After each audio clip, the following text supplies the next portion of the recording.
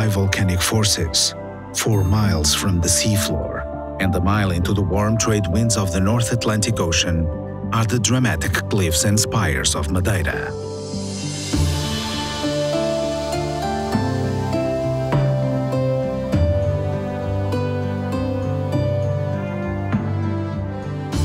A place of legend since Roman and Viking seafarers first gazed upon these cliffs, Madeira's fertile slopes were eventually claimed by Portugal in 1419 and settled soon after. The volcanic activity may have settled down millennia ago, but the island's rich soils and spring climate means Madeira explodes in lush vegetation all year round.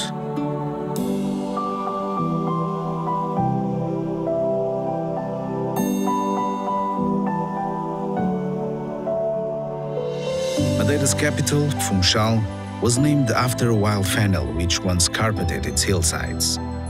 Situated on the island's southern coast and with a population of just over 100,000, this is the island's only true city.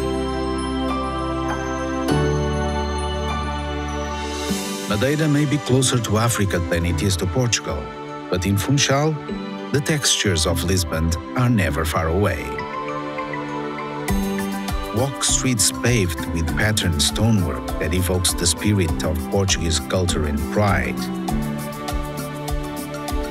Explore centuries-old churches and homes which have endured pirate raids, German U-boat attacks, and earthquakes. Funchal is filled with fabulous museums, but for nature lovers, Madeira's finest exhibits are found outside. Set high on a sunny slope over the city, the botanical gardens of Madeira showcase the plants which thrive across the island's diverse biomes. The gardens feature rare species native to the island, as well as 100 more brought here by green-thumbed sailors and settlers throughout the ages.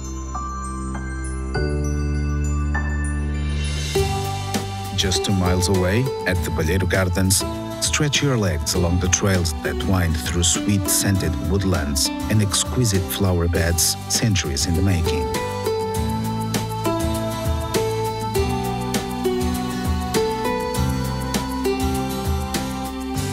As Funchal developed in the 1800s, wealthy residents moved further up the hillside to escape the noise and smell of the bustling port. If you're seeking a little serenity, ride the cable car to Monte Palace Tropical Garden, which features olive trees dating back to Roman times, tranquil Japanese gardens, and mosaics depicting great moments in Portuguese history. While Madeira's formal gardens are impressive, it's often the more practical plots that steal the show. From Funchal, head west, along the coast of the neighboring town of Câmara de Lobos, where grapes and bananas ripen on terraces. Vegetable fields cling to the edges of cliffs, and the fruits of the sea dry in the salty breeze.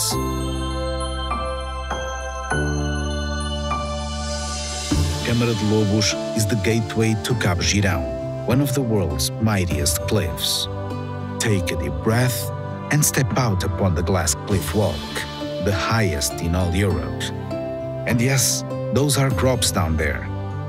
Madeira's farmers will plant wherever the soil is good, and the growing conditions at the base of Cabo Girão are the most highly prized on the island. You will find plenty of colossal views just a 15-minute drive east of Funchal too. At Garajau, follow the steady gaze of the Sacred Heart statue out to sea, and watch divers far below enjoying the undersea gardens of the Marine Reserve. If you feel like joining them, ride the cable car down to the clear waters below. While Madeira certainly can't lay claim to the world's sandiest beaches, its dramatic cliffs, warm waters, and coastal towns more than compensate. Just around the corner, in Caniço, Reis Magos Beach is the perfect place to chill out and enjoy a little reflexology.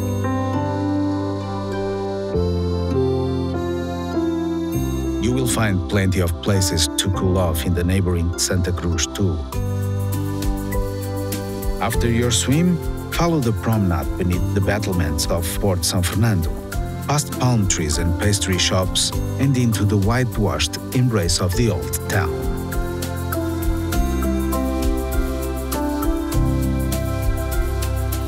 Madeira's modern ring road and tunnel system strings together coastal towns and beaches, each one a little different from the last.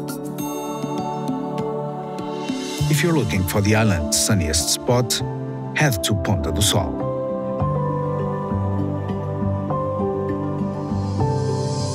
If you've got a sweet tooth, relax in a cafe in the old sugar town of Arco da Calheta and enjoy a homemade honey cake. And if the rumbling sound of breakers echoing off the cliffs is your idea of relaxation, spend a night or two at Pol do Mar. While Madeira's south coast offers the best sunshine, the north coast offers plenty of drama and adventure. Feel the power of the wild Atlantic in the natural swimming pools of Porto Muniz. From the town of Seixal, hike the Levadas into Madeira's mist-covered interior.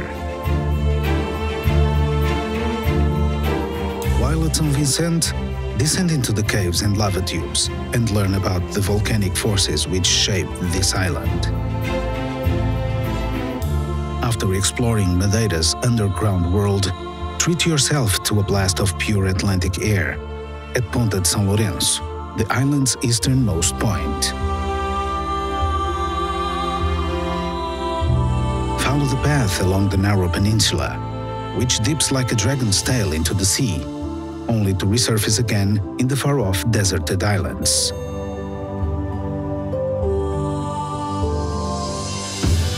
Once you've explored the coastline, head to the mountains, where the landscape becomes even more extreme. Less than an hour drive from Funchal is Pico do Arieiro, Madeira's third highest peak. Even at this harsh altitude, where the views stretch away forever, vegetation finds a home amid the nooks and crannies. From here, experienced hikers can head off along the knife-edge trails to even higher peaks. The same peaks that guided Portuguese explorers to Madeira 600 years ago.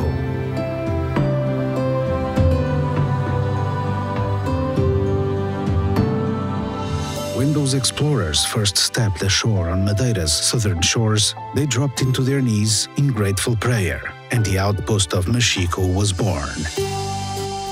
Just a few decades later, church bells echoed off the newly terraced slopes. Forts guarded the town from passing pirates, and mills crushed sugarcane into liquid gold.